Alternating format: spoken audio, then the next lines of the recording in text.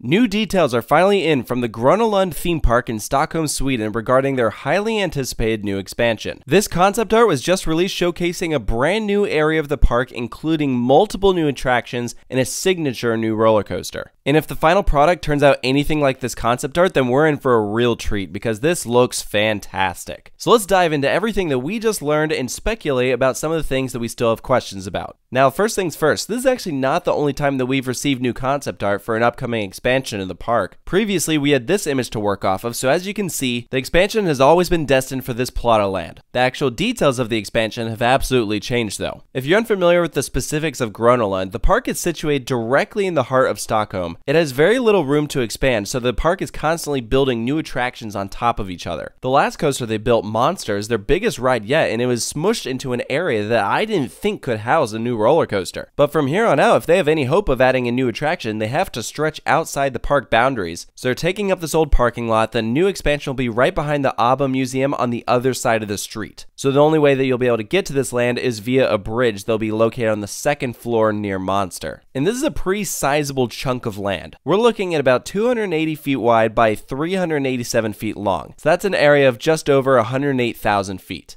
The current Gröna Lund has an area of around 300,000 feet. So this new expansion is a third of the size of the current park. That just shows you how big of a deal this is. Something else I like, they've decided to go with one cohesive theme for this entire area. Specifically, they're merging the past with the future and breathing life into the spirit of innovation and optimism with what characterized the end of the 19th century. They're creating a fair where joy is around every corner for all ages, modeled after the place where the Stockholm exhibition took place in 1897. Which is a great idea for a theme, and it's something that I think Gröna Lund has actually been planning for a while, because if you go in the station for Monster, what's one of the posters on the wall? General Art and Industry Exhibition Stockholm 1897. Future Urban City. Guys, I think they've been teasing this for years and we had no idea. So clearly some thought has been put into this. I love the color palette they went with, lots of greens and golds. Gröna Lund for the most part isn't as much a theme park as they are an amusement park. Some rides and attractions have notable themes, and all the buildings and decor are absolutely done up, but it's not what we've seen in the same way as what other theme parks in Europe do. So this is a slightly new direction for them, and I think it's going to pay off. So let's talk new rides and attractions. Now obviously this is concept art, so it is entirely possible that the final product could change, but just from this one rendering, I count between 4 and 5 new attractions. So obviously we have the roller coaster, which I'm going to talk about in more detail here in a second. There's a sky view like monorail, which should be really nice. We've seen a bunch of these across the world. Really relaxing, and because the park is right up against the water, I think it should be pretty scenic. In the center of the land is what looks to be a new flat ride for the families. I would guess something from Zamperla. It's tough to see exactly what it is, but clearly they're going all out with it. This isn't going to look like just any run-of-the-mill flat ride. Kind of reminds me of something you'd see at like Tivoli Gardens. And then this is not a ride, but back here you can see this swirl of what I would assume to be a slide. So my guess is that this is some sort of playground attraction in the back for the kids. And then finally, this one's really a wild card, but this building here in the center of the land showcases people walking around this balcony edge, and it's tough to say exactly what it is. It could be a restaurant, but it also could be some sort of walkthrough attraction. These are very common in Europe, and Gröna Lund already has one, but would that stop them from adding a second one? Probably not. So that's something to keep your eye on. And before we dive into the roller coaster, I just want to do one last comparison contrasting this image from the previous one we received a couple years ago. Obviously the roller coaster looks significantly different, but I love seeing how much this land has evolved. Not only does it have much more of a distinct style to it, but it also looks a lot more full. This previous vision looked nice, but it didn't seem like it was fully taking advantage of the space. This new land is distinctly Gröna Lund. How can we fit in as much as possible? So bravo, now let's talk about the ride. Originally, it was rumored that Gröna Lund would be receiving a tilt coaster. A while back, Vekoma revealed that 4 tilt coasters were in the works. We speculated that those were Coasterland, Six Flags Qiddiya, Energylandia, and Gröna Lund. Coasterland and Six Flags Qiddiya are still happening, but as far as we know, Energylandia's has been cancelled, and this new vision showcases a Vekoma launch coaster instead of one with a lift hill. So I don't know if that means Gröna Lund changed their plans, or maybe they were never set to get a tilt coaster and actually our speculations were just off. But regardless, I actually think that this new ride is going to be a better fit because first and foremost, they don't have a launch coaster here. The park is home to 7 roller coasters. This will be number 8, and in my opinion, it looks to be their most thrilling. It's going to be a long ride. I I'd count 4 inversions and just some really creative placement, flying over buildings, winding around itself. So let's look a little closer. On the far left-hand side of the land, you can see what will be the station building. There'll be a left-hand turn, and if you zoom in, that's a bunny hill. So this is not going to be a flat launch section. I think we're going to have a rolling launch into an ejector hill, very similar to what we've seen with like Pantheon and Tutatis, which to my knowledge will be a first for Vekoma. Now back in March 2023, Vekoma on their Instagram posted this video showcasing what they call the airtime trebuchet. At the time, we didn't know what it would be for, but after seeing this concept art, it has to be Gröna Lund. So there's a launch, an airtime hill, and then a second launch with a boost up into your highest moment. And this first element is something that we really haven't quite seen before. The closest comparison I could make to this is either a Mauer Skyloop, which just has a lift hill dangling you upside down and then you roll over, or what we're getting on the new Voltron coaster going to Europa Park. That's a similar idea with an upwards launch into an inversion. But because you're going to be rising up so high and at such a sharp angle, I think this launch is going to feel less like a launch and more like a controlled ascent. Maybe something like what we have at the Dubai Hills Mall with the Storm Coaster. But assuming that this ride shown in Vekoma's post is for Gröna Lund, it really shows you just how long you're going to be hanging there upside down. It's pretty drawn out. I think you're going to get a lot of hang time here. Definitely a memorable way to start off the ride. Eventually you'll roll over so you're right side up. You'll be parallel with the ground, but only for a moment because you keep that momentum now twisting to the left downwards into your biggest drop. And that's what will send you into a non-inverting loop. Another kind of similar shaped element, except this one will have more airtime and whip as you're going over. You'll have a lot more momentum, I think. Immediately after, we're going to swoop over the pathway and pass into our next inversion, which I believe to be a cutback. And most of this ride is pretty high off the ground. I think it's going to be really cool being on the main pathways, looking straight up and seeing riders just flying over your head. Exiting the cutback, there's an outer bank hill. To me, it looks very similar to the one that we have on Phoenix at Far Up Summerland. At this point, you're going to be directly over the station, winding through the non-inverting loop, wrapping around it, and then rolling over into a corkscrew. The placement of these elements is going to be really, really neat because just the fact that they've managed to find space for all this is incredible. There's going to be track going everywhere. You're going to bank on this turn, wrapping around part of the cutback, slide through it in what's going to be an ejector airtime hill. And this actually looks like a pretty steep drop off. I imagine being in the back row, this moment is going to be awesome. From here, you wrap around that main flat ride, twist into a hill where you're getting thrown to the left and then sharply back to the right. There's a little bunny hill, this turn over the roof, and then a downwards barrel roll. You're going to descend from the upper level all the way down to the ground. So, Iron Gwazi death roll, anyone? This might be Vekoma's take on it. I think you're going to build up quite a bit of speed here, and you're going to need it because you're then going to rise back up over the station one more time, take a right-hand turn, and then I assume what we're looking at here is the final brake run. So 4 inversions, at least 7 different distinct airtime moments, and I would guess between 3,000 and 4,000 feet of track. So I can't wait for this new edition. The big question is, when will it open? Well, we know that Gröna Lund has submitted their building permit applications. I feel like best case scenario, it's going to be a 2026 opening. I think summer 2025 is too soon. If it was just the roller coaster, then maybe. But I think this is way too big of a project. They're going to need more time. I honestly wouldn't be surprised if it's 2027. So this is absolutely a project to keep your eye on. Once this opens, Gröna Lund will never be the same. I can't wait. This park's future is looking so bright. So let me know down in the comments below what you think of Gröna Lund's planned park expansion and new Vekoma roller coaster. And of course, stay tuned for more announcement breakdowns and analyses here at Coaster Studios, and I'll see you next time.